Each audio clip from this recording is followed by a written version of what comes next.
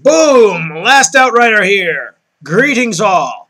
In this part, we complete an almost total retcon of everything you know about the Adeptus Mechanicus. We're going to be talking about the blessed priests of the Omnissiah. Where the tech priests of the Cult Mechanicus were once thought to expand all knowledge for the betterment of mankind, now they rip it bloody from the galaxy for their own selfish gain. Regardless of rank, office, or station, it is the knowledge of death they covet most of all. Those who lead the Cult Mechanicus' armies have altered their flesh forms beyond recognition in exchange for the power to kill. Spider-like, they pick their way through a web of cause and effect, meticulously crafted before each engagement, trapping the foe in a grid-like kill zones and overlapping lines of fire. To come to the notice of a tech priest dominus in a time of war is to render oneself an insect under the scalpel of pitiless genius. And yet, these individuals are but the spear tip of their order. For the Forge Worlds play host to an organization so labyrinthine that its logic is lost even to itself. The term tech priest covers 1,000 different roles. Genitors probe the mysteries of the biological, creating ever-stranger cyborgs and slaughtering Xenos by the thousand in order to excise yet more secrets. Artisans create and restore truly wondrous weapons of war, from ornate gamma pistols to the mind-boggling immensity of the Arc Mechanicus. Magi of all stripes pursue esoteric agendas, as likely to end in triumph as they are disaster. Across the galaxy, transmechanics, lex mechanics, engine seers, secutors, trifactors, myrmidons, and techno-shamans labor alongside the wider Imperium to bolster humanity's war machine. Within the Adeptus Mechanicus, the ranks become even more esoteric. Each fabricator locum can call upon Magi Technicus, Metallurgicus, Alchemies, Cogitatrices, Pedantricum, Tech Assassins, Hive Monitors, and Holy Requisitioners, who in turn can command a body of Fabricators Minoris, Fulgurites, Corpuscari, Overseers, Underseers, Status Clerks, and Techno-Dervishes.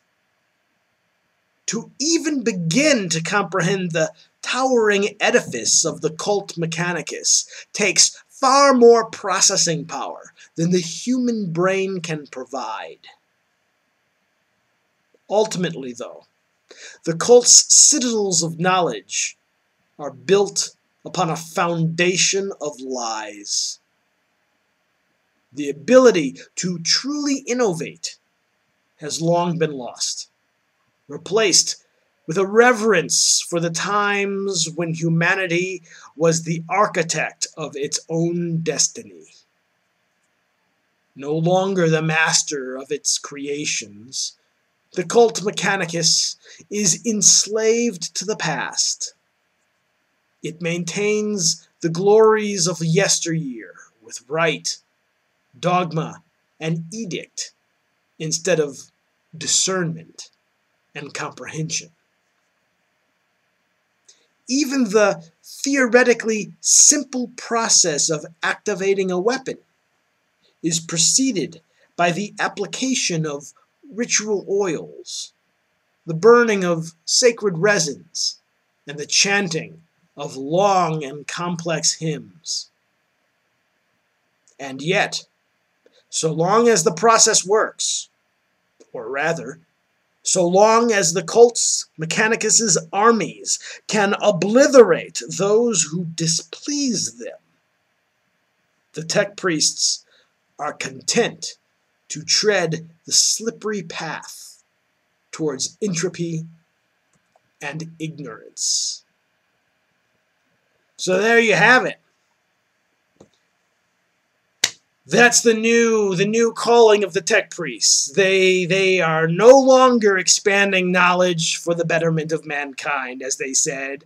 They are now interested in only one thing: how to kill people, or Xenos, or pretty much anything. That's all they're really interested in. That's it. Not knowledge for its own sake, not discovery, research, or hey, that's a curious anomaly out in space somewhere. All they want to do is know how to kill things.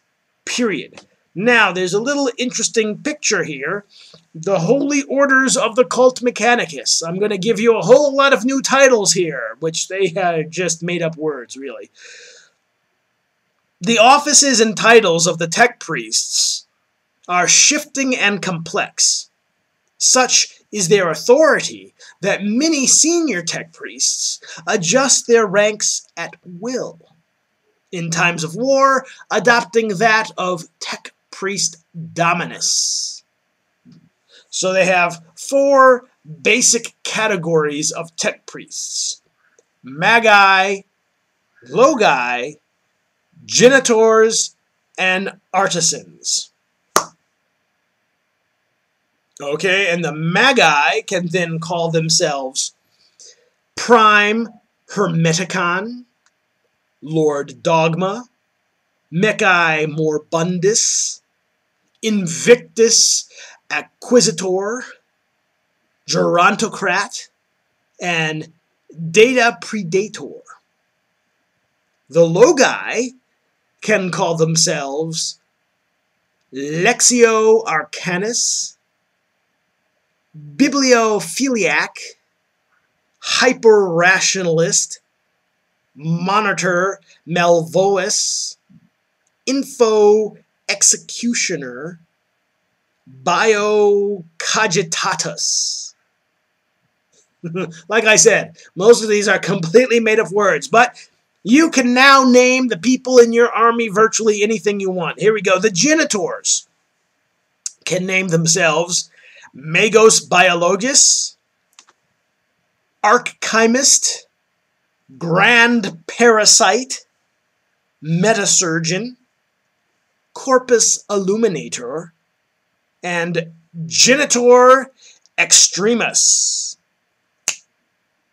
The artisans can name themselves Forge Lord, Mechasapient, Praetor Electroid, Cybersmith, Techno-Archaeologist, and Necromechanic.